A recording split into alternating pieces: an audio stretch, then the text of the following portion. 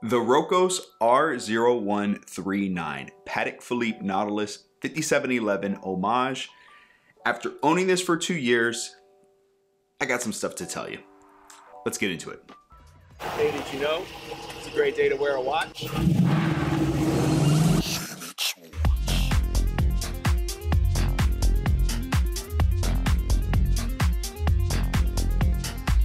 What's up, Schwartz Force? Welcome back to the channel. I missed you guys and gals. If you missed me too, how about a thumbs up? Help me out. Help me help you.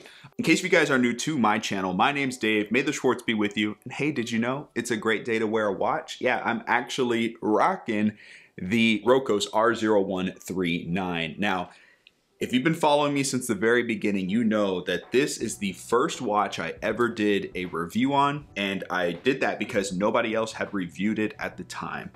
And this is a 2-year update. Is the watch even still working? Would I buy it again? And has my, I guess, journey in watch collecting changed the way I feel about this piece? And I think you'll be surprised at some of the things that I have to say about this watch. So we're gonna flip the camera around and I'm gonna dive into that for you here. Okay guys, let's stop and just admire how gorgeous this watch is. I know it's an homage, but it's still one of my favorite homages I've had the pleasure to own and enjoy on the wrist. I think it's fair we start with the negatives or cons first that I've come across with this watch, and then we'll move on to the pros so we end on a positive note. And one of the biggest drawbacks for this watch, and it's a major one, is the water resistance of only 30 meters. Come on. For being modeled after an iconic sports watch, you cannot get this in the water. And what could have been an amazing travel or vacation watch, the inability to take it to the beach or into a pool was such a huge bummer for me.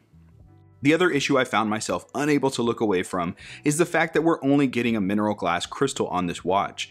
And for being almost $200, this decision by ROCOS has me puzzled. I mean, we know of many homage brands putting sapphire on watches that are sometimes in the sub $80 range. The mineral glass, it is crystal clear, and since I personally have not scuffed or scratched it, I think if you're careful with your watches, this may not be as concerning to you as it would be for many others. The next con is something that is more inherent with the design of the Nautilus itself, so what is a con for the ROCOS would be just as much a con for the Patek, and that is the integrated bracelet. Luckily for me, about a year into owning this watch, I noticed that Amazon had the R0139 bracelet available for purchase. Knowing that there's a chance something could happen to my bracelet and it not be as simple as just swapping a strap onto the watch head, I pulled the trigger on this backup bracelet.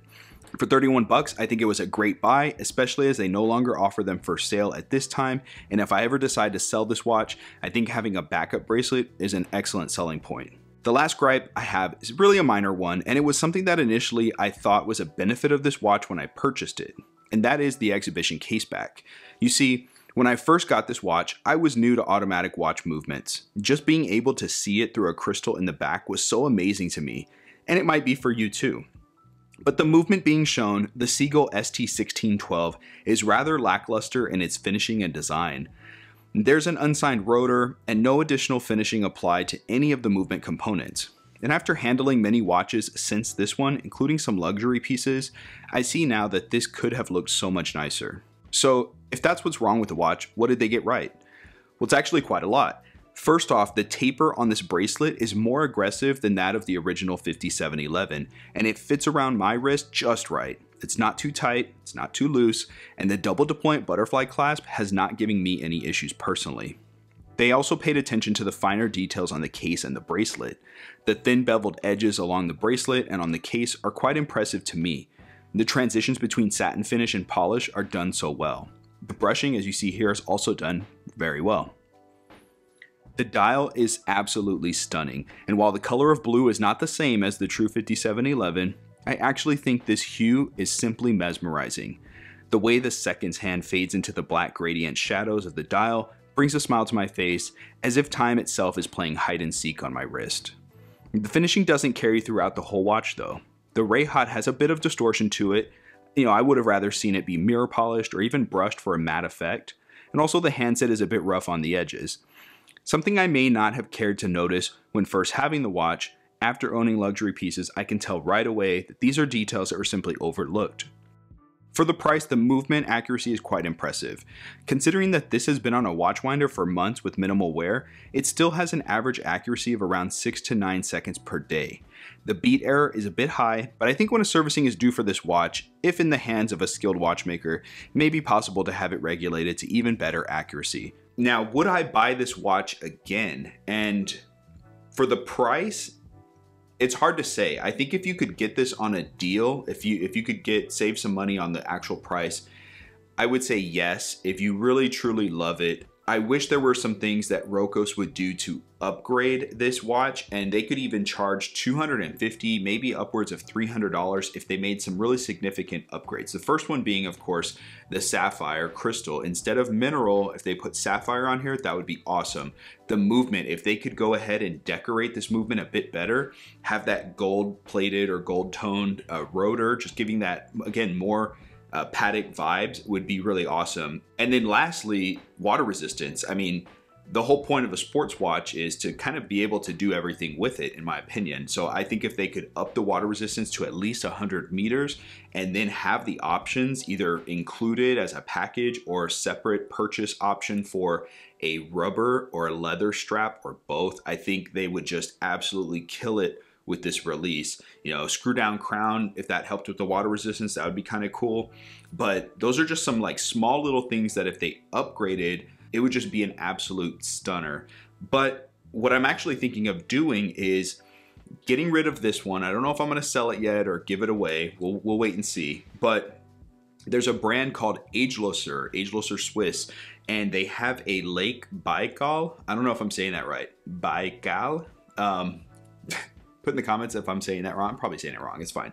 Anyways, it's kind of influenced by the 5711, but it's not a direct homage. The case shape's a little different. It has a gradient and a different colored gradient dials as well. It's just a beautiful piece, and the movement is decorated really nicely. I think it's got 80 hours of power reserve, and it's around $450 or so new retail. And I'm really interested in getting that piece into the channel so I can review it. I don't know yet if I'm gonna pull the trigger on buying one.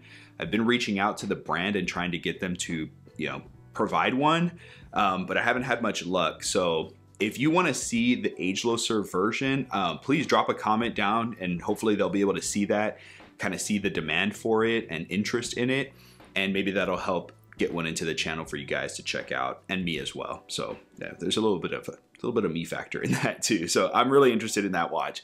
But regardless, thank you so much for checking out this review 2 years after buying the ROCOS. It's still a great watch. It's working, it's doing awesome, and I think for the money, it's money well spent. I mean, this hasn't been scuffed up or damaged, so you know, I haven't had any issues myself. But let me know in the comments down below what you guys think. And of course, as always, I look forward to seeing you at the next one. Until then, may the Schwartz be with you. Take care.